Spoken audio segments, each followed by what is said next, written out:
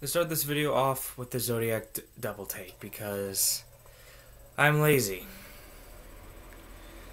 Wait, did I even... Okay, yeah, I believe I did read the 24th. Did I? Screw it. I don't know if I did the 24th, so I'll just read 3 of them. Mercury is at the final degree of your skin and asks that you mull over recent hurts before he moves. The sun is already in your finances and value sector, which indicates that you may get a new lease of life for your home or a boost in finances. Be bold as you move forward. That was Wednesday. This is Thursday. This was Thanksgiving's Scorpio Zodiac. A strong moon in your career. God, I'm sorry that sometimes I can't speak. Sector gets you back on your feet to deal with adulting and responsibility. Mars in your sign is connecting well to Venus. I think what it is sometimes my brain will put words differently to make it more sensible to me. I'm also just crazy. Which can signify a... God, again, I used to be able to see these. Reconciliation, there it is. Or simply getting what you desire. I think it's also some of these words, you say them, but you never see how they're spelled. Step up and ask for something, a pay rise even. Just don't get greedy. Oh yeah, that'd go in my office. I mean, at my job. I mean, for God's sake, we're losing employees because of this COVID crap. I mean, our positivity went up to 14% to where I have to wear a piece of plastic again over my face. So yeah, let me ask for a freaking raise. Friday the 26th, today. The fiery moon opposes Jupiter today. You may find that a person in authority will challenge you. That's never happened to me before. Speak your truth, for Jupiter can represent the law and changing fortunes. Deeper truths are waiting to be discovered, so set your sights on them. Move forward on the path you are destined for. Okay, now that that's out of the way. Black Friday Battle Royal. You're in North Carolina from what I've seen from another video with Jeff Hardy, that he was in his hometown with a pop. You have a golden chance, because people have been begging for Jeff Hardy to get a title shot. Who do you give it to in North Carolina? Sami Zayn. Yeah, I don't see how this match could go any better. Sami Zayn versus Roman Reigns for the Universal title. Yeah, I can't see that. I can definitely see this match going in Sami's favor. What the? Why? Why Sami Zayn? No disrespect to Sami Zayn, but even the biggest Sami Zayn, can you look me straight in the eyes and say that Sami Zayn has a freaking chance at beating Roman Reigns? Look me in the eye and say it. If you did, you're a lying sack of crap. Sami has no chance in this match. If this match better be on SmackDown. The fact that the idea that someone might have to pay for that match is utterly disrespectful. That they might have to pay to see Sami Zayn get his ass kicked. I'm not even going to say that this match is going to go over 10 minutes. This match is going to be less than 10 minutes at best. Maybe 5.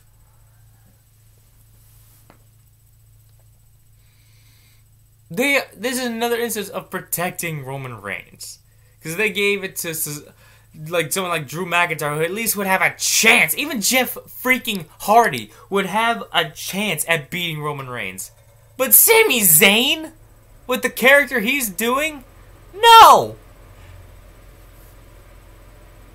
Also, just a legit question. When is the last time we had a triple threat for that Universal title? I think it's when Roman freaking won the belt. It's whatever that pay-per-view was. I think it was Backlash. It was Roman versus Braun versus The Fiend. Roman against 2 guys that aren't even in the company anymore. Or when was the last time we had a fatal 4-way where something unpredictable can happen? The champion not getting pinned to get the title changing hands. That's what made fatal 4-ways and triple threats so interesting, that the champion didn't need to be pinned to lose the title. Oh, but wait, that would be not the best interest for Roman Reigns, wouldn't it? I remember recently I saw a poll. Actually, this is a guy that I am gonna love seeing on SmackDown. I haven't watched an episode of SmackDown fully in a long time. I think before true loss. I think I watched an episode or two during shutdown. I think when Retribution still looked impressive. So yeah. Rich Holland, the guy who wears a cap like this. I'm looking so forward to seeing that guy on SmackDown. I'm interested to see where his thing is going with Sheamus. I personally think Rich could go at it on his own, not needing Sheamus. I also think he should have stayed in NXT and his little alliance with Pete Dunne. But hey, this dude is legit bad. He's a freaking former rugby player. Those are some of the toughest sons of you can find on Earth. So obviously he will be jobbed out for a couple months and then be fired. Because he actually, in regards of toughness, Rich Holland is a legitimate threat to that title. I don't care, man. You can say anything. Rich Holland being with a rugby background, Rich Holland is a legit threat. And I truly believe he is the next big thing. So of course he'll be released.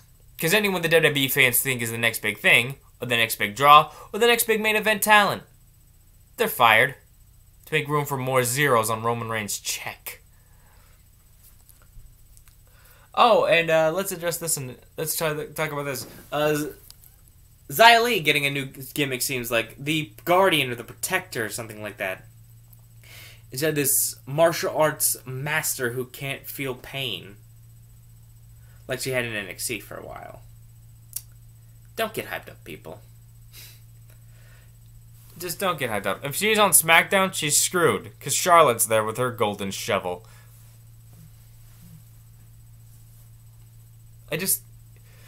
You can't get hyped for anyone. You can't. Anyone from NXT that gets called up, they'll be either given a stupid gimmick or be fired. Any new talent, screwed or be fired. I hate it. I just hate it. I don't know, man. I just am gonna be so happy when I'm probably 75 years old, about to die, and they finally take the title off Roman Reigns. No matter, jokes aside, Roman Reigns, while he is impressive, I truly think he's coming close. I think after he breaks Brock Lesnar's record of 504 days, I believe. I think after that, he holds it for like a month or so more to become the longest reigning Universal. After he becomes the longest reigning champion in Universal title history, which is not that impressive actually when you look at who's held that freaking belt. Well, it kind of is impressive, but also kind of isn't. The Universal title is just being a curse. When he breaks that record, I think it should be the right time to take it off him. But again, the Bruno Sammartino nightmare still is a thing in my mind. I don't want that. No one wants Roman Reigns as champion for 8 years. God forbid a combined 13, because that's how long Bruno Sammartino held the title twice. Also, just think about that. Combine all of John Cena's title reigns, all of Triple H's title reigns, hell, even all of Roman Reigns' title reigns. Bruno Sammartino not just beats him in his one reign. I feel like there's a loose hair or something. He shatters them in his 13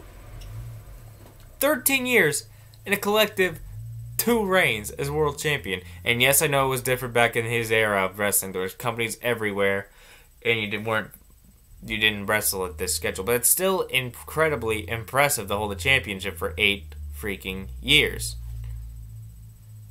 And then for another, what, 5? Yeah.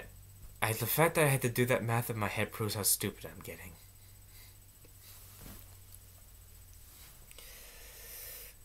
Anyway, so for this video, hope you enjoyed. And I swear to God, I want to get back to these being a daily thing. I don't know what is going on, man. I'm sorry.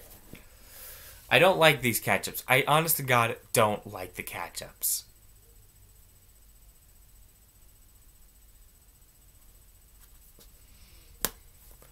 Anyway, so for this video, see you in the next one.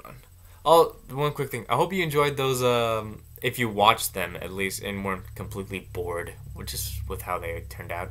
Hope you enjoyed those 2 videos with my family for Thanksgiving, because More Chaos will be coming back on Christmas. Well, not Christmas Day, but around Christmas time. Also, get ready to see. I always love that I do this. I say see you later, then I talk for a few seconds or minutes. Get ready for the month of December with the you can't see it. With that Colts Christmas hat. I'll be wearing that for all of December while I talk about videos, and I'm gonna try to have every video be about Christmas. So get ready to hate me. The 25 days of Christmas. For me. So 25 days of reviewing Christmas movies, Christmas specials. Basically, if it has to do with Christmas, I will talk about it. Finally, and I promise this time, see ya.